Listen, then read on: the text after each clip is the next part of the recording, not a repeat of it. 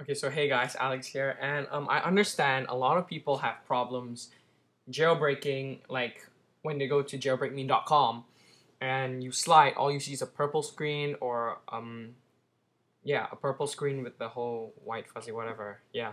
So here's how you get past it. It's really simple.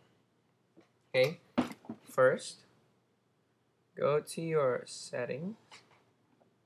Go to your settings. I'm sorry. Clear your history.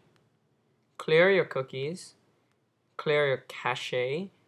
And switch block pop-ups to off. Sorry, to off. Block pop-ups to off. Then all you have to do is reboot your device, which is hold the power button and the home button.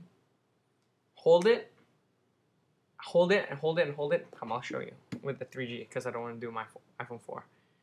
So you hold it until you see the turn off thing. Keep holding, and when you see the apple, let go. So after you reboot it and everything, go back to jailbreakme.com, slide to unlock, jailbroken, and I have proof right here on my iPhone 4 with Cydia.